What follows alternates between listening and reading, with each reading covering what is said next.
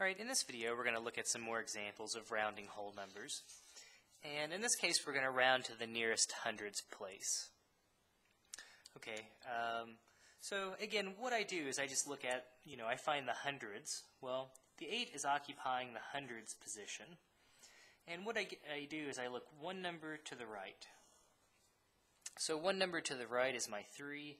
Again, since it's 4 or smaller, it says we do not change the 8 at all. Okay, so I'm going to leave the 8 alone. We also leave every digit prior to our rounding digit alone as well, in this case.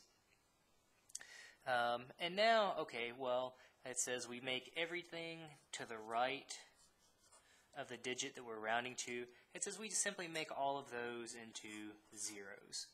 So if you've got, $1,839 in the bank, you've got pretty close to $1,800, a little bit over. So we've now rounded down to 1,800.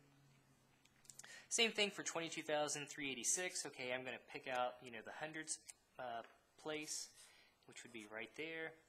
I look to the right, one digit. So one digit to the right there is my 8. So since that is 5 or larger, it says I'm going to increase this number by 1. So my 3 is going to turn into a 4. Again, I leave the numbers prior to that alone. And then it says I change everything to the right.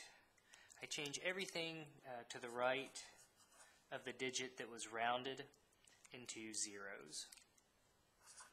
And again, now we've rounded our two numbers to the nearest hundred.